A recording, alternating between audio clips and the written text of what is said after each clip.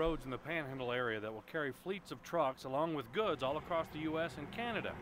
TxDOT officials are looking for some public input, including already seeing some expansion and renovation of some two-lane roads through the Panhandle area.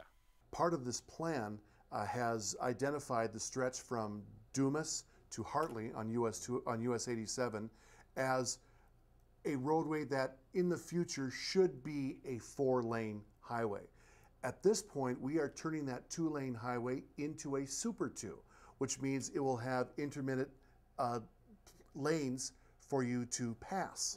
Also, we're doing the same thing on US 54 from Dalhart to the Sherman County line. As members of the Port to Plains Alliance, the Panhandle Regional Planning Commission is strongly in favor of completing the corridor for a myriad of reasons.